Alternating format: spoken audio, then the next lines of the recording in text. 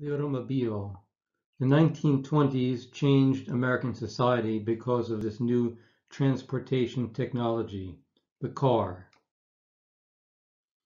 Henry Ford is the key person at this time who helped transform American society with his assembly line production. Ford Motor Company was able to produce many cars at a low price, so many people could afford to buy the car.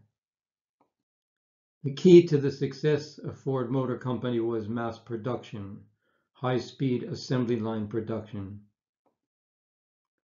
Fordism is the name given to this new business model, this new model of production, which spread to other companies all over the world. This is the car, the Ford Model T, which revolutionized, which changed America, which made it possible for all Americans to buy a car, even if they didn't have so much money.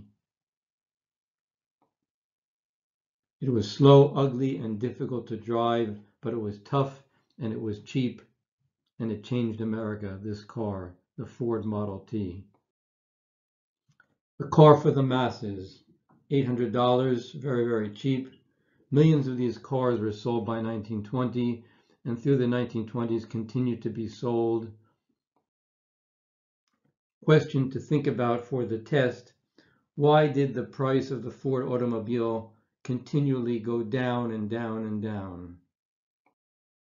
Well, the answer, of course, is Kibono no Keizai, mass production, volume, produce more, sell more, cut the price.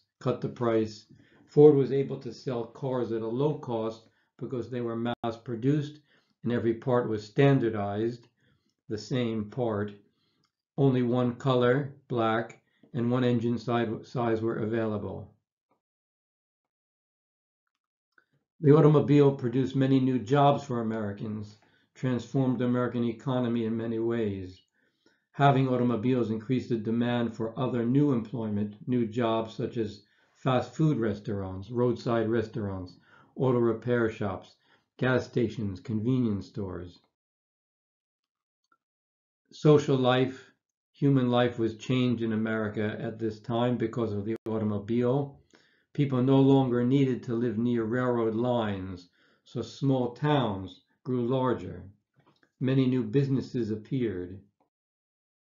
With cars came the need for good roads and highways, and these roads gave mobility and freedom, the ability to travel all over America. Auto camping became popular. Now people could travel and visit parts of America which they never thought they could visit before. The car gave people freedom, a new level of freedom which they never experienced before.